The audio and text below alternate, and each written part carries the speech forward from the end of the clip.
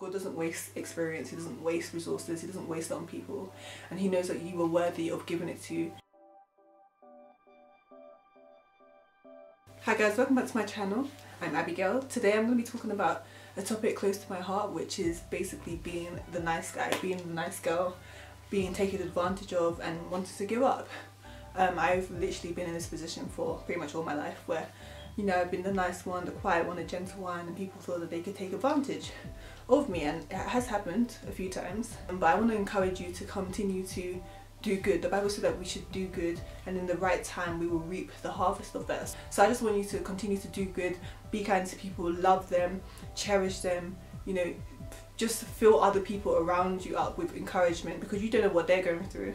They may not know what you're going through either, but continue to do your part as a Christian, continue to do your part as someone that is loving and kind and walking in the character that Jesus has given you.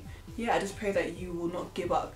You will not give up hope. Don't lose heart. Continue to do good. Continue to give and love even if you've been hurt, because Jesus said we have to forgive people, and then He will forgive us. We need to forgive people, basically. Love your neighbour as yourself, and don't let hurt people hurt you. Do not become a hurt or bitter person, and do not let people walk over you. Stand for what is right, but stand in love. Tell people that they are doing something wrong in love.